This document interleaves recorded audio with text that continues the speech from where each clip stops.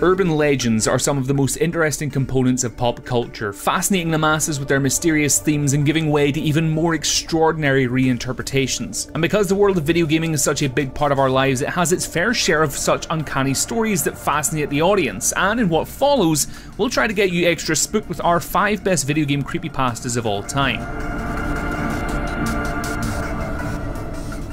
The longest and most famous, perhaps, video game related creepypasta of all time, NES Godzilla, tells a truly disturbing story that involves heavy topics such as suicide and insanity. Without spoiling this urban legend too much, we can tell you that it features the story of a player who bought a new courage of Godzilla, monster of monsters, and found a ton of disturbing elements during the gameplay, including, but not limited to, demonic creatures, scenes of mutilation and abuse, and even cryptic messages about a dead girlfriend.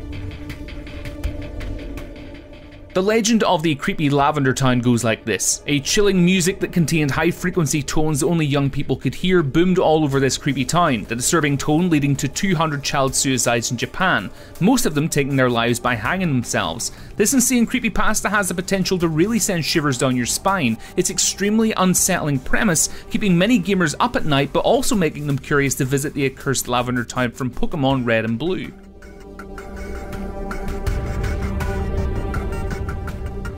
A very popular creepypasta in the world of video gaming, Ben Drowned, or Haunted Majora's Mask, follows the same trope of a player who bought a used game cartridge, and when he started playing it, he found out that it was possessed by the spirit of its former owner named, you guessed it, Ben. Amongst the most notable eerie happenings that take place during the gameplay is a creepy statue that follows the player around, ominous music that starts playing out of nowhere, and unexplained situations where Link suddenly combusts into flames, being repeatedly killed in this horrid way.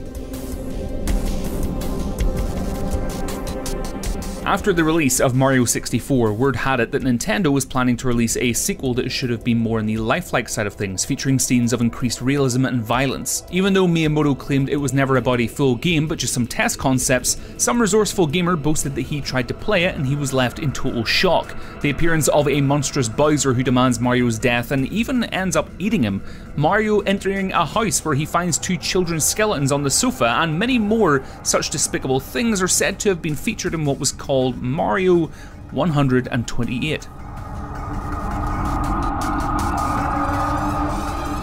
Pretty much like in every respectable horror movie, the scenario of Sonic.exe creepypasta is based on the classical story of someone who is given a CDR with the game and told to destroy it, and under no circumstances should they ever think of playing it. Of course, the protagonist does the exact opposite and finds himself in a glitchy game where only Tails, Knuckles, and Dr. Robotnik are playable characters, Sonic being the dark villain who is following them through the levels trying to kill them. The blue speedster has crazy bleeding eyes and becomes so deviant that he starts to threaten the player and tries to break out of the TV to get him. Luckily, the game shuts down in the end, but when the player thinks all this hell is finally done, a Sonic toy with bleeding eyes appears next to him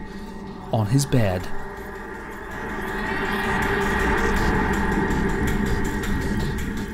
This was our list featuring some very interesting gaming creepypastas of all time. Make sure to hit those like and subscribe buttons because it helps us immensely, and why not leave a comment below whilst you're at it. You can also check out GameBite.com for even more from the world of gaming, but until next time, thanks for watching and have a great day.